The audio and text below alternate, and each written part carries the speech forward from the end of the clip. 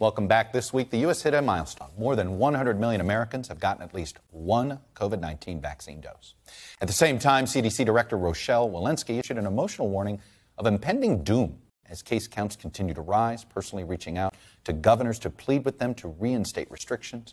12 states have seen their highest case counts in 2 months, and states are racing to get ahead of new variants, which are spreading rapidly, by speeding up their own vaccine rollouts. But is that enough? Joining me now is Dr. Michael Osterholm. He's the director of the Center for Infectious Disease Research and Policy at the University of Minnesota. Dr. Osterholm, the last time you were on, the metaphor was we are in the eye of the hurricane, that basically things felt rosy, and you said, hey, this is going to get worse. Well, do you believe we're in the midst of this fourth surge, and are we still sitting on a Category 5, or do you think this is a manageable fourth surge? Well, thank you, Chuck, for having me again. And first of all, let me say that at this time, we really are in a Category 5 hurricane status with regard to the rest of the world. At this point, we will see in the next 2 weeks the highest number of cases reported globally since the beginning of the pandemic. In terms of the United States, we're just at the beginning of this surge. We haven't even really begun to see it yet. We have had, over the course of the past year, surges of cases that occur in the upper Midwest and the Northeast, and they subside. Then we see big increases in cases through all the southern Sunbelt states. Then it subsides, and the Northeast and Midwest come back again.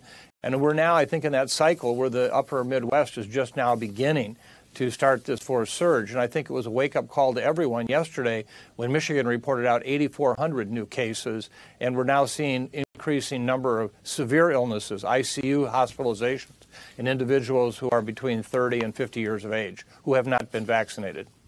I want to actually put up some CDC headlines from the week, because there was a little bit of confusion, and I want you to try to clear it up. And I get there's guidelines, and then there's interpreting the guidelines. You know, we had the CDC reiterating that Americans should limit their travel as the U.S. hits 30 million cases. And then, of course, they say fully vaccinated people can travel in the U.S. without tests or quarantines. Then we had the CDC data suggesting that vaccinated folks don't carry or spread virus. Then there's some scientists said, whoa, whoa, whoa, we don't know if that's the case per se. And then there's the president of Argentina apparently has COVID after getting the Sputnik vaccine. So clear up this confusion for us. And is the CDC, should they be clear on what our guidelines are? Well, we all want to be clear. And I do give the director of the CDC, Rochelle Walensky, great credit for, I think, being a truth teller right now. But let me just give an example on the airplane flight. When you get vaccinated, it's like buying a fireproof suit that works 90 to 95% of the time, but it doesn't work all the time. So why want to walk into a big fire if you don't have to? So what they are basically saying is yes, if you are vaccinated, you can start opening up a lot of things in your life that you couldn't do before. But now, if you know you're going to be walking into a fire, why do it? So I think their message was completely consistent, although it may have confused the public. So get vaccinated, that's your fireproof suit, but don't put yourself in harm's way unnecessarily, because it's not going to be foolproof. I think in terms of all the other recommendations we're looking at right now with the public, that's the challenge we have. And please note, this B117 variant, the one that we've talked about, the one from the UK, just as we've talked about it, how it's now 50 to 100% more infectious, it causes more severe illness 50 to 60% of the time. This is almost like having a whole new pandemic descend upon us. The only good news is our vaccines do work against it. I want to ask you about a mutation within these mutations. It's, I guess, nicknamed the EEC mutation, and it's I guess it's less like a variant, and it seems to be it's a calling card of these more virulent, I guess more intense variants here. How concerned are you that this will be that will get around our vaccines?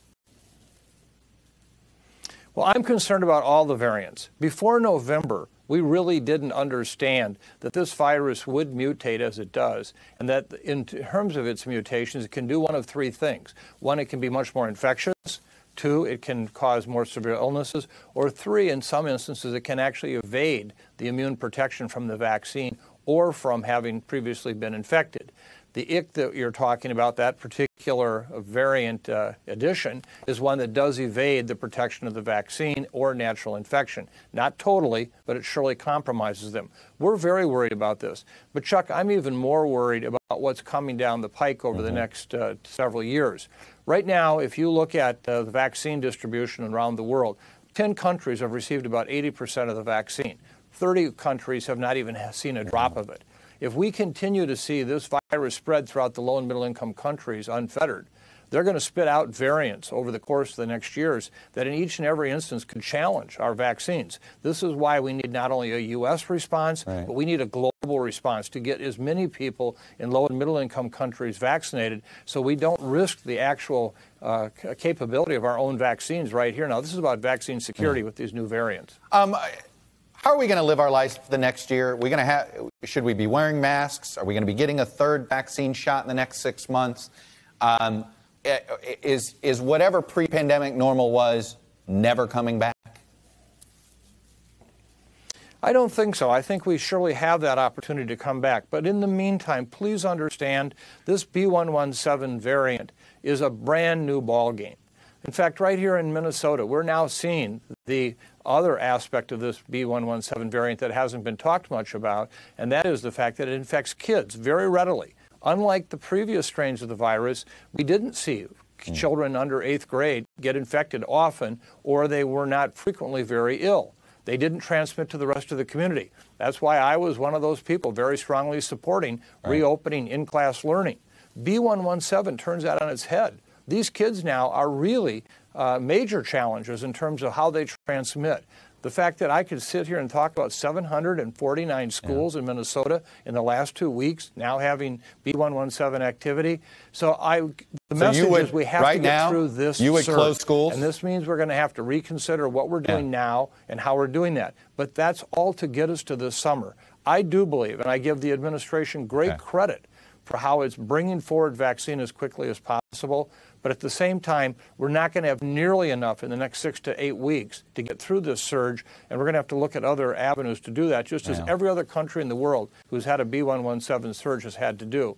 And that's what Dr. Walensky was talking about, in all honesty. Well, and what you just said there about in-person school and what's happening with this variant, I think a lot of scientists and the CDC will all be taking that into major consideration, what's going on there. That is a very uncomfortable development. Dr. Michael Osterholm, as always, thank you for coming on, giving your straight talk to us. Thank you.